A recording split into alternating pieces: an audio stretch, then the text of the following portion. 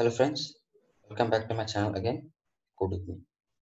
So friends, this is the first video of cloud computing, which will be discussing only about the introduction, the objectives that will be coming across the entire era of this cloud computing. So friends, in this video, we'll be discussing what is cloud computing, what is the trend in current existence of 2020. Okay. So speaking about what is this cloud computing. Okay, so cloud computing is nothing to define as a storing and accessing of data and computing service over the internet. So, friends, as soon as you hear a word cloud, so there is a one thing that comes in your mind is cloud is well known for data storage. Okay, and there are much more activities that is taken from the cloud computing which you guys are not come across. That is, cloud computing is not only used for storing data, but perhaps you can access the data from it and computing service over the internet. So friends, if you ask me what is this computing service over the internet, you can clearly see here cloud computing acts as a resource. See friends, assume I'm working on a project and I need a software and hardware resource, a particular project that I am assigned to. So cloud computing act as a resource provider to a particular software and hardware requirement that we needed for particular.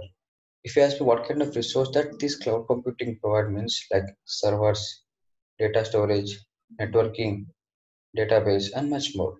So we'll be discussing the entire of this course era. So you will get to know the in-depth details of this cloud computing resource and much more. Okay. The main purpose of this cloud computing is to give the access to the data centers to many users.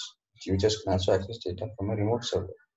So one thing keep that in mind, friends. Assume you're working on a working from non-cloud computing and cloud computing. The difference between cloud computing and other is, see, in other kind of technology, the end user will be acted as a human, I mean, an analyst. Okay, in cloud computing, it's a remote server. In other kind of servers, there will be an end user who will working on that server side and client side. But in cloud computing, client side comes along with the remote side servers. All the things that will be remoted. So you don't need an analyst or a specific human to work on this particular server end of the technology. Okay, and this is the main objective of this cloud computing. So think about this in-depth details about the cloud computing. As I said before, see, assume you're working on a website. Okay, uh, outside the user of the website will be called as an end user, a customer or client, whatever it may be. Inside inside the website, mean the organization working, will call it as server and people. Here it will declared as service provider and end user. See friends, now can clearly see here. Here the service provider. So I need a service. I mean I need a software and hardware requirements for my software design. What I will do. So this is the clear-cut scenario of how the cloud computing is able to provide you the resource that is required for a particular project that we are assigned to. That is the main objective of cloud computing. It's a remote server as well as a computer resource. That is the reason why cloud computing is in good state.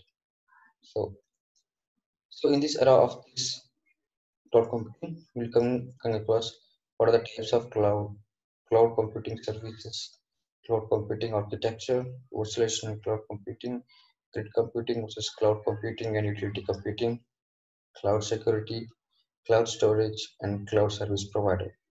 Okay, so friends, in this era I'll be discussing each concept individually in separate video. So I request you kindly please follow and subscribe the channel for further notification so that you can keep following the all the videos of this concept as soon as I upload the video.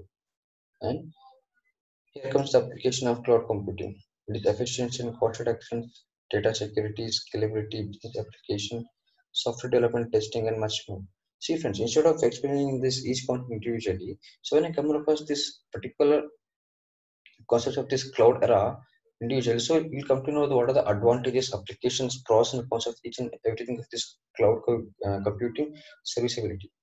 So friends, so since it's the introduction, so I will not dragging the entire thing of this cloud computing. So if you like this video, make sure you like, share, subscribe, and comment. So, friends, I request you before ending this video, I request you kindly please follow up all the videos that we're covering. Okay, thank you very much. Have a nice day.